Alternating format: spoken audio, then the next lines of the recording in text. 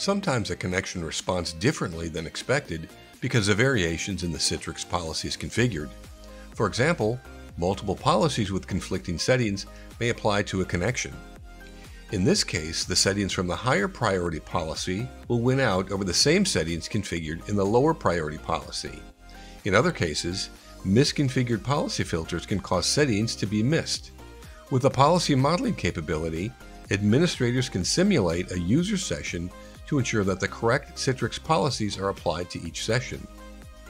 With Citrix Policy Modeling, administrators can calculate the resultant set of policies to determine the final policy settings applied to an end-user Citrix connection.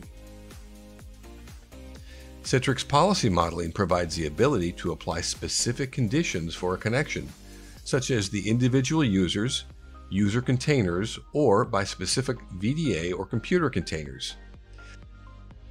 Additional filters are available to get more granular and accurate detail for your policy simulation. The Policy Modeling Report provides the policy simulation results for further review. These reports can be exported, and the same simulation can be rerun later to compare what's changed over time.